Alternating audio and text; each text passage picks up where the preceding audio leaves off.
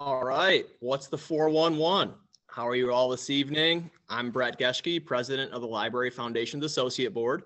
Thank you for joining the Chicago Public Library Foundation Associate Board for our Read-A-Thon finale.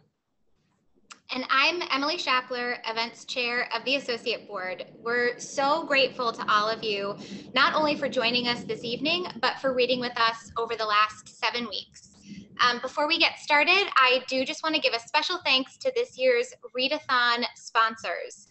Ben and Isaac Greenspan in memory of Barbara Lewis, Clarity Partners, Angie and Jeff Houston, Susan and Bob Wislow, FCB Chicago, Linda and Richard Filler, Brenda Langstrat and Vay Bowie, US Cellular, Cathcart Family Foundation, Spark Kremen and Paul Dykstra, Ice Miller, Katz and Stefani, Maplewood Brewery and Distillery, Miller, Shockman, Levine and Feldman, Ed Uline Family Foundation, and Winston and Strawn.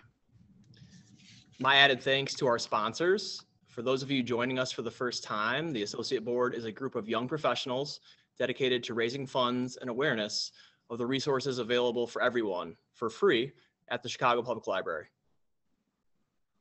This year, our Associate Board set out to create an ultimate throwback initiative to bring readers of all ages together to take their reading habits to the next level and support Chicago Public Library.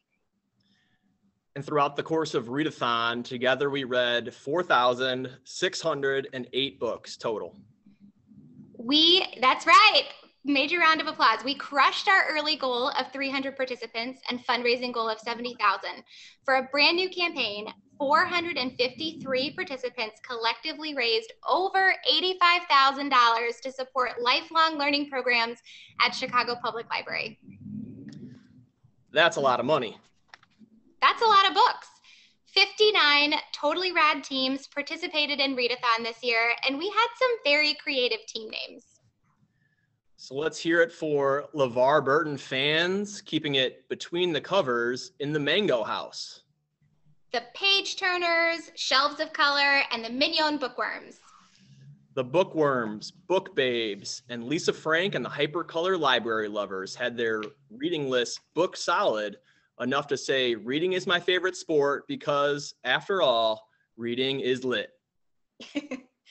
Word Warriors and Reading Divas managed to treat yo shelves for a shack attack of booking it to bedtime, and all we can say is, lit me baby one more time. All right, Brett, I'm not sure we're making it onto TRL with that timing. I think we've probably taken this bit as far as it can go. Okay, agreed. You all deserve a round of applause. And I'd love to know, what were some of your favorite books to read during the course of Read-A-Thon? So we thought we were going to have the chat function available tonight. I don't think we do. So if you'd like to unmute yourself and kind of chime in and let us know what your favorite books were, go ahead over the next 30 seconds. Let's hear what your favorite books were. So my favorite book was the log that I brought home from school because I have a book bag and I bring home 2 books. One book for I read and one book that Mommy read. Awesome. Love that. Amazing. Oh, we have a hand up here. Anthony K. The Kingdom of Friendly series and Wings of Fire. Okay. Awesome. Good. Anybody else want to call out? Any grown-ups? Yeah, grown-ups. What about you, Brett? What was your favorite thing? My favorite book that I read during Read-A-Thon was actually called Green Lights. It's Matthew McConaughey's new memoir. It's a very unique, cool book. We have a hand up from Margaret Rivera. Looks like we have a young reader who wants to share. My favorite books I read were the Dumb Bunnies books. Oh, those are good. Like that.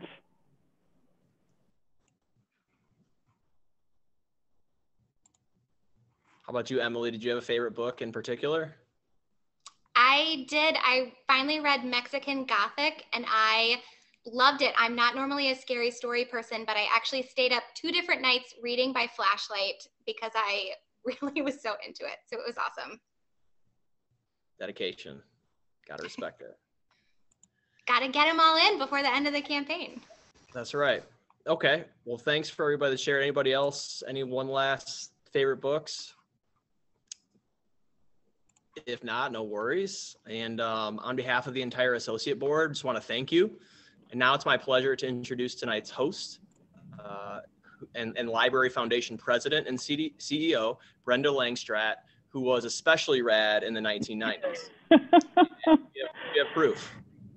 Yeah. Oh, Yeah. But So I did my best. I did not do that well in dressing 90s, but as you can see, I spanned from the very early 90s to the late 90s and a lot of different looks and a lot of hairspray.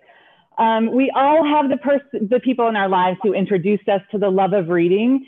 And I want to say a special thank you to my mom and dad who are with us tonight, Phil and Karen Langstrat, who took me to the library as often as I wanted to.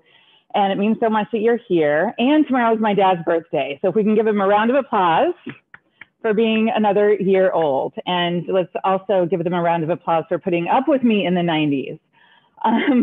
So thank you, Emily and Brett, and thank you for all of you for inviting us into your homes tonight. I know we're all having fun with the 90s theme. It's super rad. And we are all coming to you live from different areas in the Impact House. So the Impact House is where the Library Foundation has its offices. And it's also a shared office space with a number of other organizations that are doing great work so that we can better collaborate, but more about that to come. I really want to say congratulations to the entire associate board. We have one of the finest associate boards in town, and they set really ambitious goals for this campaign, and they crushed these goals. And it is because of every single one of you who are here with us tonight. And it also encouraged us to pick up a book instead of all of the screen time that we have. We love that we can gather together on the screen, but how great is it to, if you are on a screen, to actually be reading a book or listening to an audiobook. We have so many different ways that we can access these resources. So for those of you who aren't familiar with the Chicago Public Library Foundation, let me tell you a little bit about us. We are the fundraising partner to our great Chicago Public Library. And thanks to the generous support of our community of donors and library lovers, so each and every one of you, regardless of how old you are, the Library Foundation infuses vital resources into our public library system to better serve all Chicagoans. Together, we spark creativity and connection for all, close the academic opportunity gap, and bridge the digital divide. So with that, it is with immense pleasure that I introduce to you the new Chicago Public Library Commissioner, Chris Brown, who will share a little bit about his vision for CPL and to announce our cumulative reading and fundraising winners. So can I get a round of applause for Commissioner Brown? The boss of the Chicago Public Library is with us tonight, and that is pretty rad. Right, Chris? oh, it's wonderful to be here, and I'm trying to channel my 90s self as well, so I'm doing my best. So Commissioner Brown, in your first 3.5 months here, you have visited every single one of our library branches, all 81 branches. So during your listening tour, what have you been hearing from the community that will inform your goal of integrating equity across the Chicago Public Library system? Well, I think just getting a chance to see all of those different neighborhoods and meeting all of our staff, they're so passionate about programming and representation, and just seeing such diverse neighborhoods and how our teams are really making sure that when kids come in our spaces, they're seeing themselves reflected in our displays and our collections and our programs. We did a lot of programming recently for Asian American Heritage Month, and a lot of what was covered in the press, our staff had planned those programs. So we just have a lot of pride for what they're doing. I think definitely seeing our staff do programming like the Social Justice Reading Circle at Woodson Regional Library, and they're looking to carry that forward into their Juneteenth programming with an event that's highlighting Richard Wright's unpublished second novel. So that's something we're really looking forward to. So I think we're wanting to give them a larger platform and support their programming efforts. And thanks to the efforts of the foundation and all of your fundraising, they're really, really equipped with the resources to do that. Thank you, Commissioner. So every dollar that you all have raised is going to support a lot of these programs, especially as we come out of the pandemic, that are going to be so, so critical. So before I get to the next question, Commissioner Brown, where were you living before here? And how do you feel about being in Chicago? So before coming to Chicago, I was in California. I was in Silicon Valley, but actually I spent my early 20s in Uptown in Chicago. So it's kind of a coming home. And really my library journey really started in that community of Uptown, met their library staff and kind of got inspired by them. And because of them and how engaged they were with me and the residents, they opened my eyes to exploring this as a career. That's great. So coming full circle. So one more question before I get to the scripted questions, Commissioner. I asked you when you first moved back here, Cubs fan or White Sox fan? And you said, you know what, I will love them equally both. What you do not have a choice on is being a Bears fan, especially because we have Idonije here tonight, that we will hear from later, right? Absolutely. Israel, I like the chain. Okay, so a couple of questions that we thought would be fun. If you could travel to one place you've read about in a book, what place would you visit and what book was it from? You know,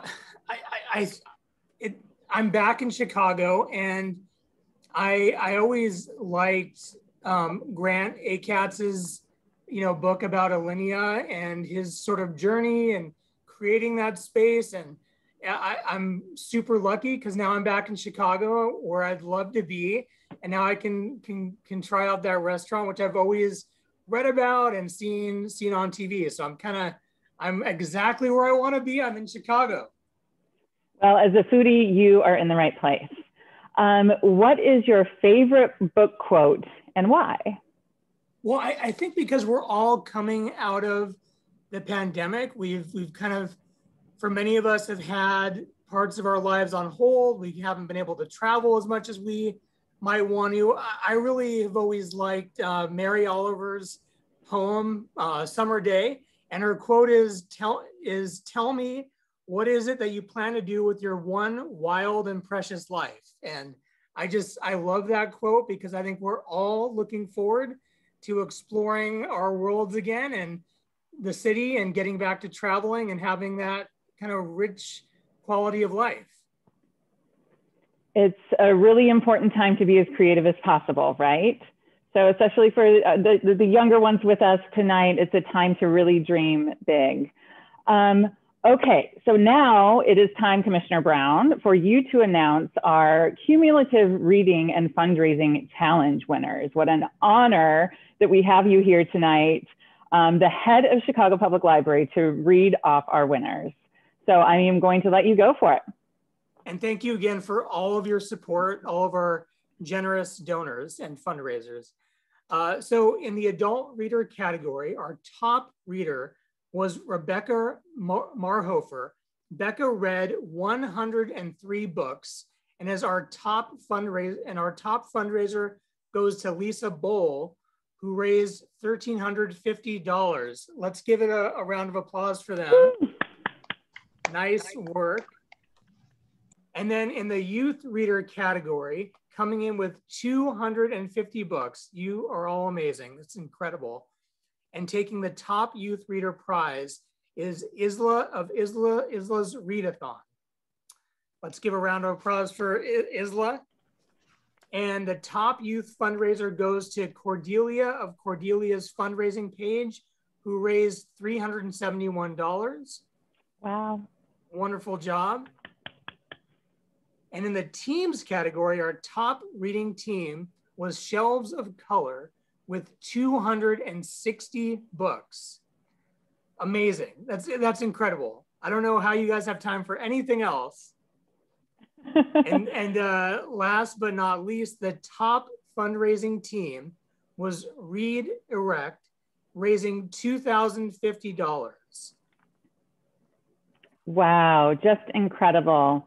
And to think of how far we have gone beyond our goal, and we're still raising money. You all have been so generous. We're so grateful. Again, Commissioner Brown, thank you so much for being here with us and for dressing in your 90s. We really, really appreciate it. Thank you. And we are so excited to embark on this work together. And those of you who are with us tonight, come along for what is going to be such an important journey for the Chicago Public Library, but also library systems throughout our country, throughout our world. Congratulations to our amazing readers and fundraisers. I am just blown away. What a success. After a conversation with our special guests, we will poll raffle winners, so stay tuned. And as a quick reminder, for those of you who have completed our reading challenges, your prizes will be delivered by June 30th. Before we go any further, though, I really want to celebrate the Chicago Public Library Foundation staff team. What an extraordinary group of people to talk about being on a journey, to be on this journey with. They have come together with resilience and focus and commitment and patience and, you know, ambition, and they're entrepreneurs, and they pulled off this first time initiative, you know, along, of course, with the associate board sparking the idea, and our staff team along with the associate board has just like run with it. And so the entire team, we just thank you so much. We had these weekly Friday meetings about Read-A-Thon. And I would tell the team that was especially focused on Read-A-Thon, led by Veronica Brown, who really envisioned the associate board from the beginning and has supported the associate board in being one of the best in the city. And I said, don't tell any of the other team members, but this is really the most fun meeting of the entire week. So we're going to have to do this again in the future, I think, is the bottom line. So if there is one thing, speaking of, that we've learned over the years, that now more than ever, we have to lean on our communities. At the Library Foundation, we are so grateful for you, our associate board, board of directors, library partners, and the greater nonprofit community for being our strength over the course of this year. Through the Read-A-Thon, we've come together from all over Chicago and beyond. We have readers from across the country and of all ages. Again, we are moved by the power of the library to unite us. With that in mind, it is my pleasure to welcome our dear friend, author, former Bears defensive lineman, entrepreneur, civic leader, and founder of Fabric Impact House, which again is where we are tonight, Israel Idonije, to share his thoughts on community and how we can continue to build an even stronger social fabric. The pun is always intended, get it? We're in the Fabric Impact House. During this time and into the new normal. As we hear from Izzy, we invite you to consider with us what you want to take with you into a post-pandemic world. And on a personal note, I've gotten to know Israel over the years, even in former jobs that I was in, and what a community leader and what a community builder. And he does it with focus and care and big heart. And so Israel, we're so excited to have you here with us tonight, and thank you. Thank you for having me. It's a pleasure to be here. So Izzy, everybody here tonight has a library story, right? In the way that the library shaped us. Share with us your library story.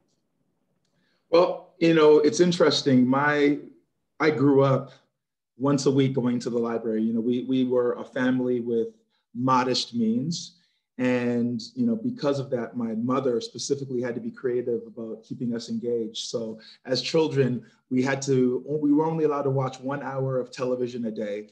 We had to read 1 hour. We had to play an instrument for 1 hour. Yeah. And, you know, at the time I was a paper boy, and, you know, I would, you know, I'd make my money, my paper out. I'd get my little candy. I used to get these Slurpees, you know, the little Slurpee jugs.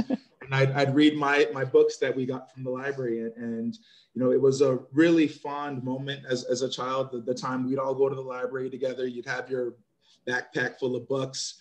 And it's just the work that we do here with the libraries is so important, because it really sets our kids up for incredible lives, not just the reading, but also reading comprehension, being able to read something, understand it, unpack it, articulate it to someone else. You know, that's a skill set that through reading at a young age, you begin to develop and really strengthen that gift. You know, so to all of our kids here, give yourself some love. I don't know if we Yes. I mean, all your beautiful faces. It's just great to see just such great talent. We have big expectations for all of you. For me, the libraries were so critical at a young age to my development. Yeah, Israel, you and I have talked a lot, especially when we were doing some work with the school district, right, years ago, about that importance of the spark of learning, you know, when that transition is made from learning to read to reading to learn. And that's where the joy enters in, right? And there's no other place like a public library to experience that. I really appreciated the way that you were describing the public library as a family affair. And, you know, so in that context, I would love for you to talk a little bit about your vision for the Impact House, because it does feel like a family, you know, in so many ways here. And, you know, your approach to community is in a family sort of way. So what does this community here at Impact House mean to you? And, you know, how have you created this so that, you know, the community really means something to us as individual organizations coming together?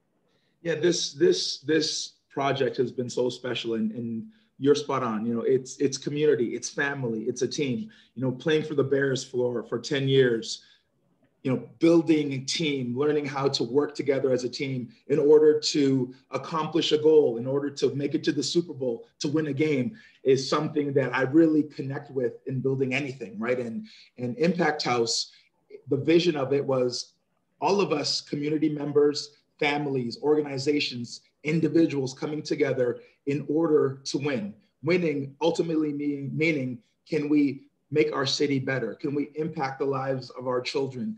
Can we support areas in our city that really need some additional support? That's the win here as far as the Impact House team, the Chicago community, and what we're trying to build here. And there's so many levels. You know, when in football, when you talk about how do you win, right? Winning is about each player individually doing their job.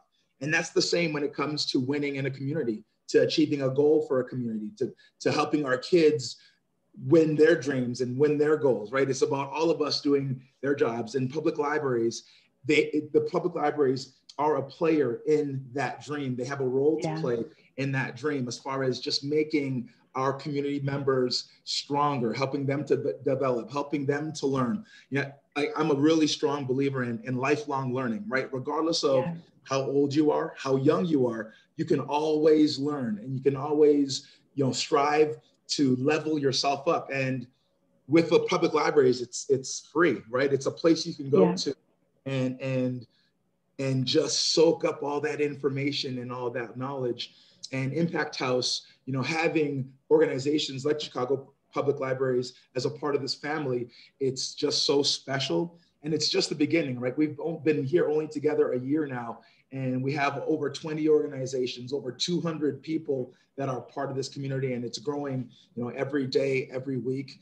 I'm so excited, and I consider myself, I'm just a player on the team. The way that I was defensive end for the Bears, and my role was just to sack the quarterback, my role here is just to come here and support and connect and share love with everybody. And to the best of my ability, I just look forward to doing my job and making my plays as far as our impact community here. I love all those connections, and we see it lived out in knowing you, Izzy. So I'm going to go off script for a minute and ask you another question. How do you pay it forward and mentor, you know, other athletes who are looking to get involved in community? And, you know, how do you bring them along and, you know, help them identify the causes, you know, that are attractive to them and kind of like resonate with their own value system? Yeah, I mean, I was as a young athlete, I was fortunate to get to where I was because I had mentorship, I had guidance, I had support, both on the field and off the field. And a part of the vision for Impact House here is to do that, right? So many athletes, you know, they make it in the field, in their sport, and they want to give back, they want to reconnect, and sometimes it's really challenging learning who to give to, how to give, how do you want to impact your community with your gifts. And we want those athletes to come to Impact House, connect with us. If an athlete says, hey, I want to learn, or I want to give and support kids in education and in literacy, we are then able to connect them with great organizations like the Chicago Public Library Foundation, right? Connect them with great people, you know, like Brenda. And that's the vision here, that these athletes that are so talented, that have big hearts, they can come to a place where there's resources that they can trust, and we can connect them with those resources, that they can do the work, that they don't replicate or do work that's already being done. Let's join forces so we can be more efficient together. It's a great question. And, you know, trust is such an important part of community. So that you just brought up that word is really central. So that kind of brings me to like building strong communities. So, you know, again, as someone who is driven by building strong communities, what is a lesson or the lessons that you'll be taking from this past year and into the new normal? You know, communities, you know, we've come together in so many different ways. We've also been disconnected in a number of ways, and we're ready to reconnect. So if you could talk a little bit about that.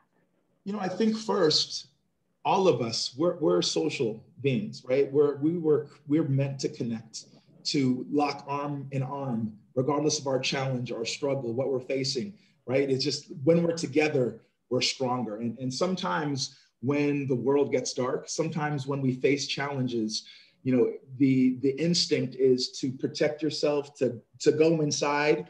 And through this pandemic, more than ever, I've realized that our strength really is in coming together, right? Our strength is really in loving one another, joining forces, standing back to back. I have your back, you have my back. Mm-hmm. With that approach as a community, as family, as Chicagoans, there's nothing that we can't face together. There's nothing that we can't overcome. And through this last year, we've never as a community faced anything like we have faced through this pandemic. Yeah. And, you know, it's just so important now, even more so, that we've been, you know, sheltered in place, that all of these things have happened in our world, you know, beyond just the pandemic, that we reconnect with one another, that we can start to like build ourselves up, build one another up. Yeah. And I'm really confident that the future, that the road ahead is going to be brighter for all of us. Oh, I love that. I feel inspired, you know, and I think we're all, even with the weather warming, we're ready for it. We're ready to see each other and reconnect. Thank you. That was really inspiring. Okay, we're going to talk, you know, kind of like we did with Commissioner Brown, about some of your favorite books. So what is your favorite book of all time and why? So my favorite book of all time, interesting question. No, I've got a few books I love. One, so I've written a series of books called The Dreaming Kids Adventures. So those books have they have a special place in my heart, as well as, you know, growing up, I was a big comic book fan. So I also wrote a comic book called The Protectors. Was you know, just a vision I had to like tell a comic story, and I did it. And so that also has a near and dear place to my heart. The moral of that story is, to all of our kids and adults listening, whatever it is in life that you want to do, that you want to create, you can do it, right? If I can, a football player, write a kid's book, create a comic book, any of you guys can create and do anything that you dream of doing. And, you know, that project, it was just so special to think about it, to dream it, and then to actually do it and to bring it to life. Other books that I love The Call of the Wild, which was an incredible story. I grew up as a dog fan. I love dogs. I was like a dog savant as a kid. Any statistic about any dog, I mean, I just would rattle those statistics off, and I love dogs. It was my dream actually one day to be a veterinarian. So I love the story Call of the Wild. I love The Alchemist.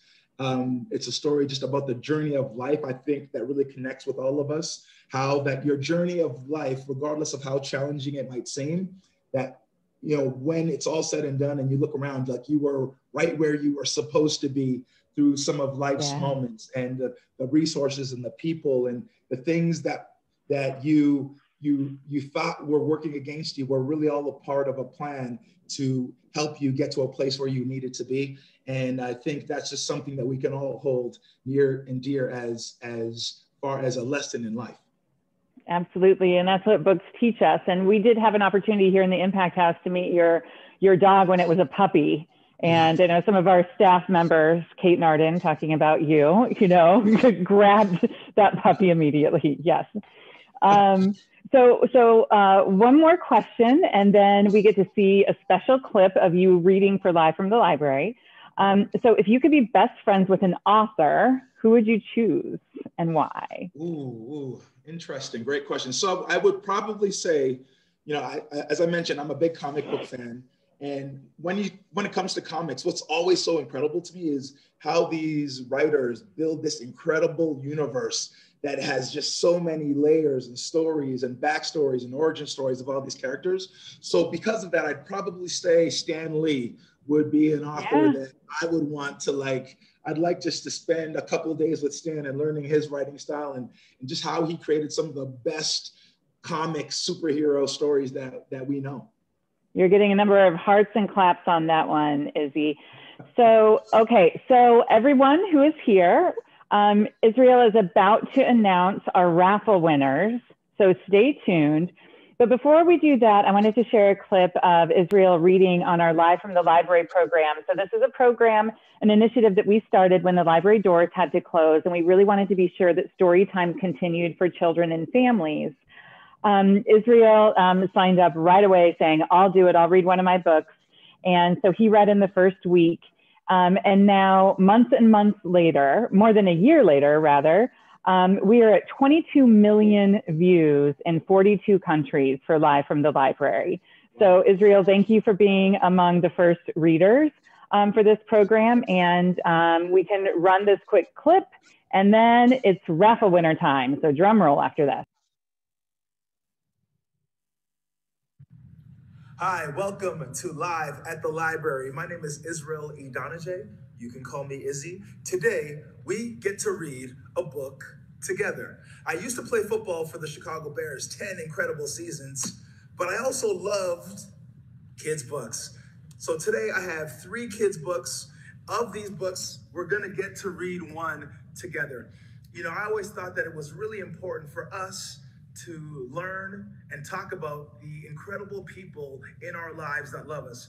Mom, dad, they love you. Your teachers love you, your brothers, your sisters. But there's one person that needs to love you a whole lot. And that person is you, okay? So I Love Me is about learning about our bodies, learning about yourself, and learning about all the incredible things that make you, you, that you should love. So can we read this book together? Let's do it. So, the first page says, this book is dedicated to the young girls and boys all over the world who will make our world a more loving place. Give yourselves a big hug. So wherever you are, go ahead, give yourselves a big hug because you love yourself, all right? I Love Me by Israel Idonije, by me. I love me, a special kid with lots of gifts for all the world to see. From head to toe, my light will glow bright and beautifully. I love that. We should give ourselves at least one hug every day. Don't you think? Yes. That is good. Okay. So again, Israel, thank you for taking the time to be with us tonight. Before Israel announces the raffle winners, can we just give him a big applause, please? Oh, thank you. Thank you. Okay, so now the moment that we have been waiting for. Okay, Israel, do you have your list in front of you? Drum roll. Okay, let's do this. Winning the All That in a Bag of Chips raffle package is... David Bold. You're the lucky winner. Woo! Congrats, David. Okay, and the lucky, I missed this title. Oh my goodness. And the lucky winner of Party Time Excellent, I could probably do that better, package is... Erica Ricky. Woo! Congratulations. And winning the Shy City Fly City package, we've got... Avani Narang. Yay! Congratulations, Avni. Congratulations, who's a member of our Impact House as well. Yeah. Taking home, what's the 312 is? Joyce Chen. Congratulations. Congratulations, Joyce. This one is For the Rugrats and Going Home with Cordelia Cleary. Congratulations. Congratulations. Congrats.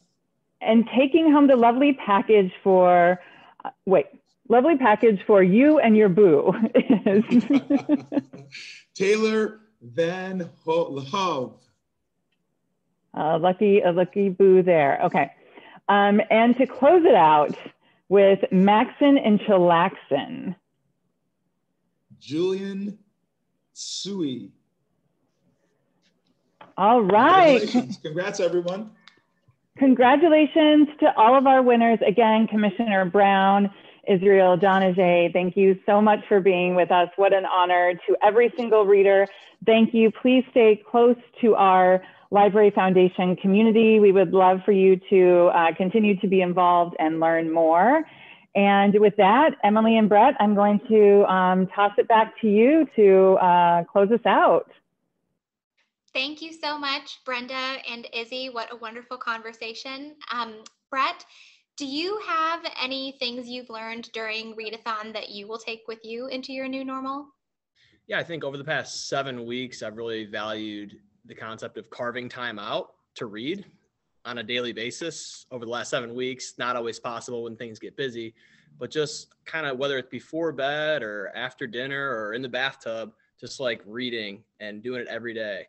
And, you know, this time was kind of goal oriented, but it just actually was helpful in life to just kind of compartmentalize things, put work away, put other stressors away, and just like get into a book. And so something I plan to continue going on forward even after this Read-A-Thon. How about you?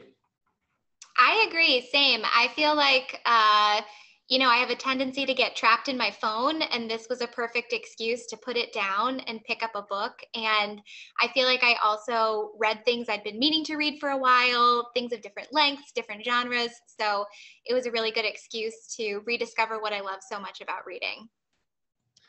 I hear you on the screen time for sure. And that's great. So yeah, I hope that you've all enjoyed the program this evening. And thank you again for all of you, for all that you've done as a community to support all Chicagoans who rely on library resources. If you're ever interested in joining our associate board, please visit us at cplfoundation.org or email us at membership@cplfoundation.org. And so that's it. And we will see you on the flip side.